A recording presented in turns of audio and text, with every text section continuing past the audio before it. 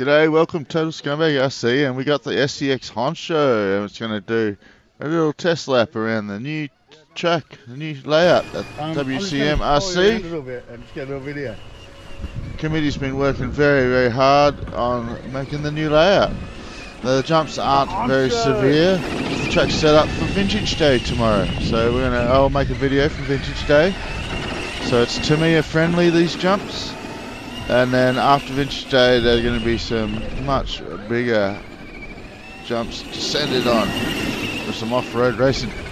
But for now, check out the SCX6. This my mate just got this, and it's way cooler than I even thought it would be. Like, I knew it would be cool, but it's massive.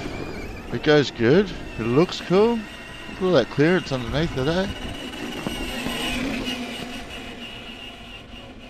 That's the new layout. There's more videos coming soon. A size comparison with the lawnmower. Flex it up there now. Shout out to the crew that were there for the Busy Bee.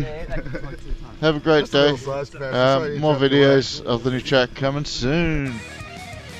TotalScumbagRC. Slap that like button. Sorry, Davey.